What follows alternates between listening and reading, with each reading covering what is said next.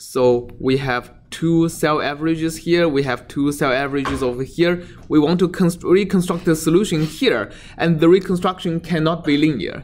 So u of I plus 1, I plus half left is equal to a nonlinear function, has to be equal to a nonlinear function of ui and ui minus 1. And u of I plus half right has to be a nonlinear function of ui plus 1 and ui plus 2. So the question here is, how do we achieve that nonlinearity? What kind of nonlinearity is it required? And through this process, we can also see an aspect of the order barrier theorem, why we need a nonlinear scheme. So let's start to look at several cases, several very representative cases of how we want to reconstruct.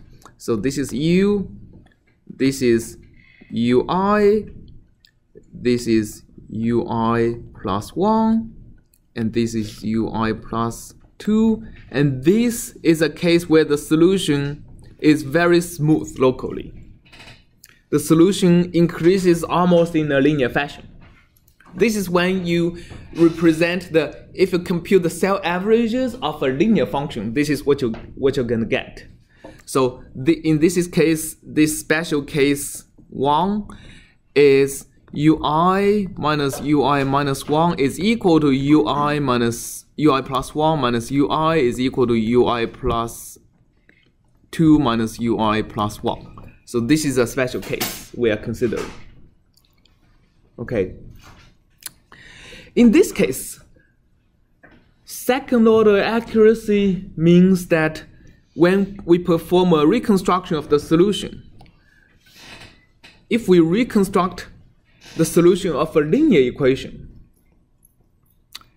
to get second order accuracy, we need an exact reconstruction. Right. So first order accuracy means if we reconstruct a constant function, we should get the exact reconstruction. And second order accuracy means if we reconstruct a linear function. Doing Taylor series analysis, a linear function has the second order derivative, third order derivative, everything else is equal to 0. So if we want a second order accurate reconstruction, we need to have exactly, I want my u at I plus half left or right, both equal to ui plus 1 over 2. So that's my first case. All right. The second case is a completely different scenario.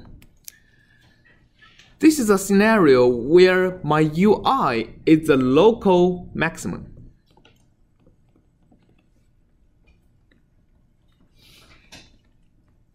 Okay.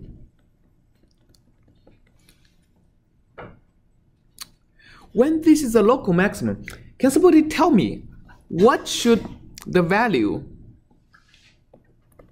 of ui plus half left, what is the constraint on this value? Can the value be higher than ui itself if we want to preserve monotonicity of the total variation? Remember, the monotonicity of total variation is not creating new extremas. If you create a new extrema, if you push the maximum, if you push the local maximum of the function above ui, which is the current local maximum, we are increasing the total variation. Right? Yes? It should be the value ui. Yes. So in this case, the reconstructed value should actually be the value of ui. All right. Okay. So here we start to get a sense of why the reconstruction cannot be linear. Because in the first case, in case 1, in order to get this value, and in order to represent this value, in order to represent UI, let me use blue to distinguish the two cases, in order to get UI plus R half at left, only as a function of UI and UI minus 1. How can we perform that representation? Remember here, interpolation in the linear function is the same as extrapolation, right? So we can use a UI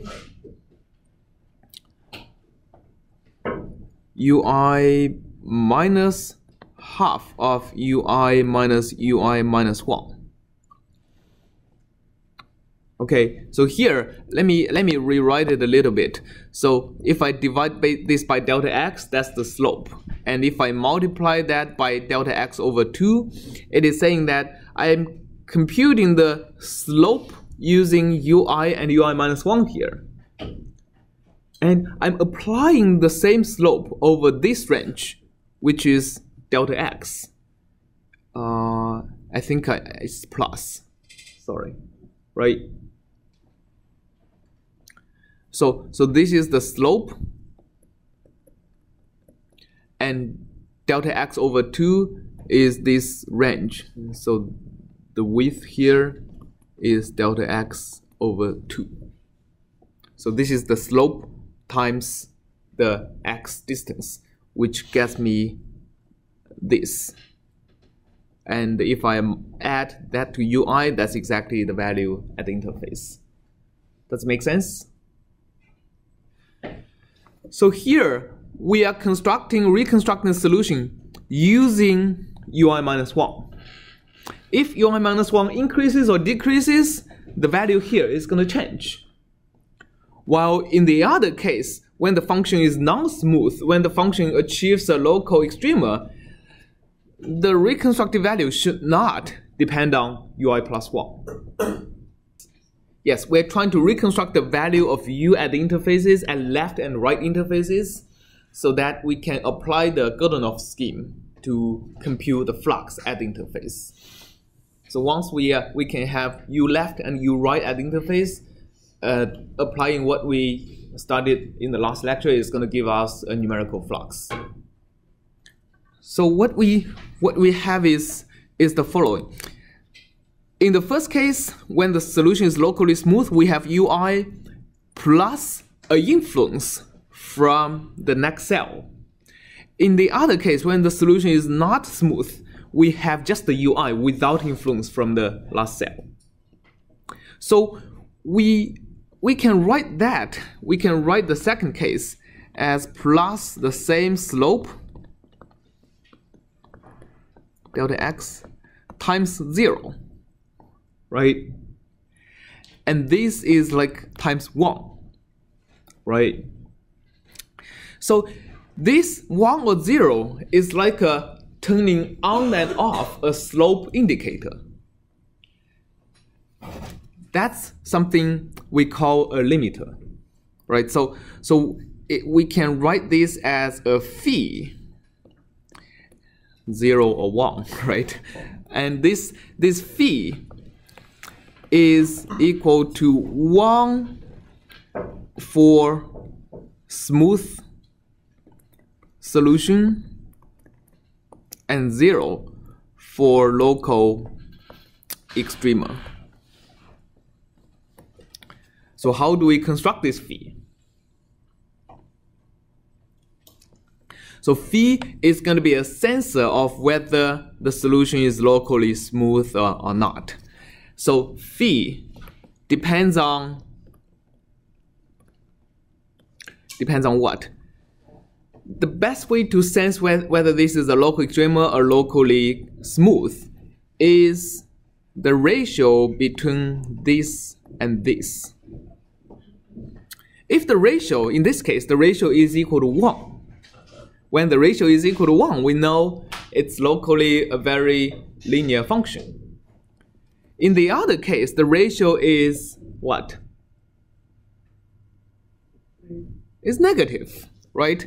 So again, depends on the ratio. Let me call R being ui plus 1 minus ui divided by ui minus ui minus 1.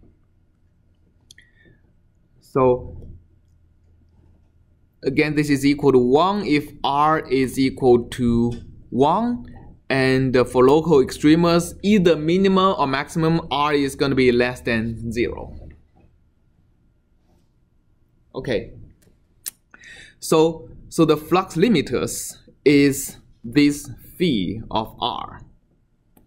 And let's figure out what are the conditions that this phi of R has to satisfy in order for us to have a second order monotonic scheme. Yes. Which one should be ui minus 1 here? The term before that. Here? Yeah. Here should be ui because this value is ui, right? Let me use this black color here. This value is ui, right?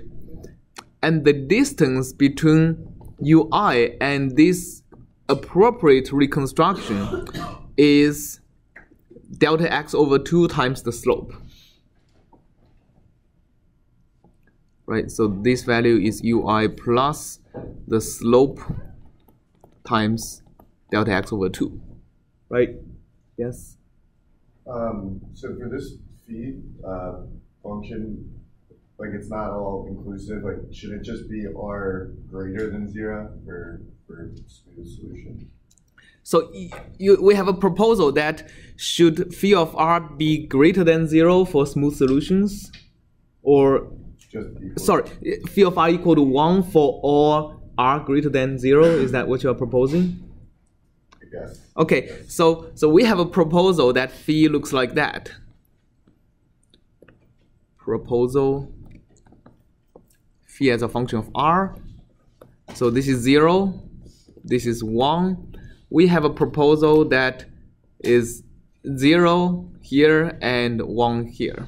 Okay, we'll take a look at if the proposal works. All right. Okay. So let's figure out the appropriate. Let's first figure out if this part of the proposal works. Yes. In the green figure, the cell to the left, is it equal to ui plus 1 as well? Oh, sorry. The left should be ui minus 1. Yeah. So they don't have to be. They don't have to be equal. Yeah. They only needs to be both smaller than ui. Okay. So let's first figure out the left side of this proposal works. The proposal is phi should be just equal to 0 whenever r is less than 0. Does that give us the desired solution whenever we have a local extrema? Yes, right? Whenever we have a local extrema, we want a piecewise constant reconstruction, because any slope is going to give us new extremas. Any non-zero slope is going to make the reconstructed solution go higher or lower than the existing extrema. So this part of the proposal is correct. So phi of r should be exactly equal to 0 whenever r is less than 0. Okay, let's then figure out if the positive part of this proposal works.